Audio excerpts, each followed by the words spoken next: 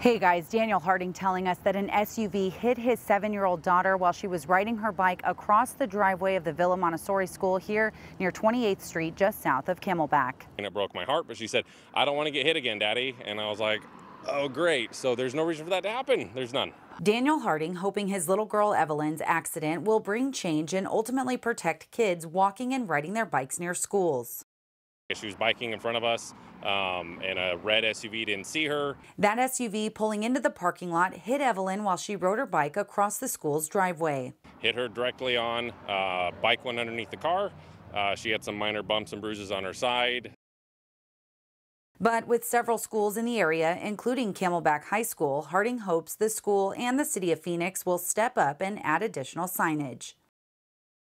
I think there needs to be some school zones.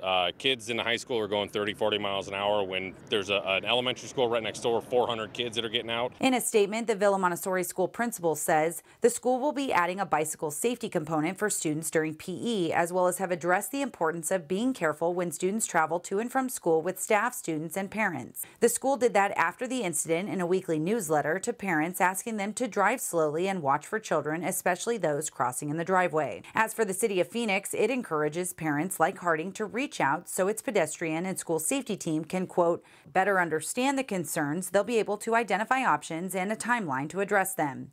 For now, Harding says his little girl no longer leads them to school after the SUV hit her. She used to be in front of us biking to school, and now she wants us to lead. And so she's lost some of that autonomy and power of, as a little 7-year-old, she loves being the first to go to school. Now she wants to be in the back. The city adds the Street Transportation Department is currently working on a road safety action plan and that it's currently in the community engagement phase, which does include parental input. You can find a link to that on the free 12 News app. We're in Phoenix. Rachel Cole, 12 News.